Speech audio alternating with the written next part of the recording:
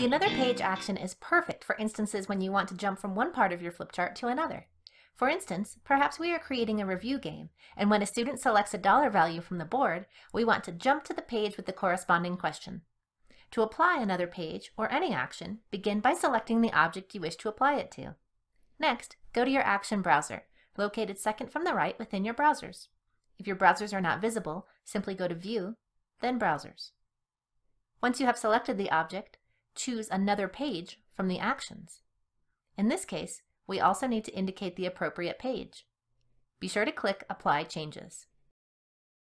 In presentation mode, actions are denoted by a small play icon. You may test Another Page as soon as you apply it.